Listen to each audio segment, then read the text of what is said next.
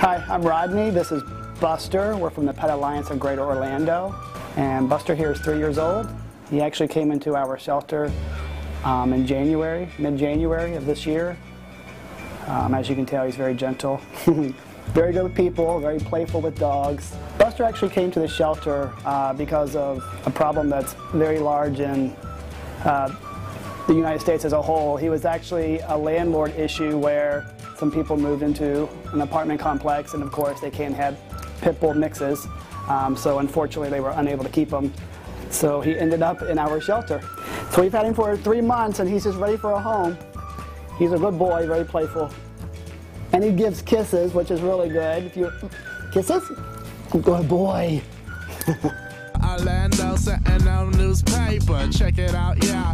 Do us the favor, promise that you will love it later. I promise we got Central Florida flavor. Yeah.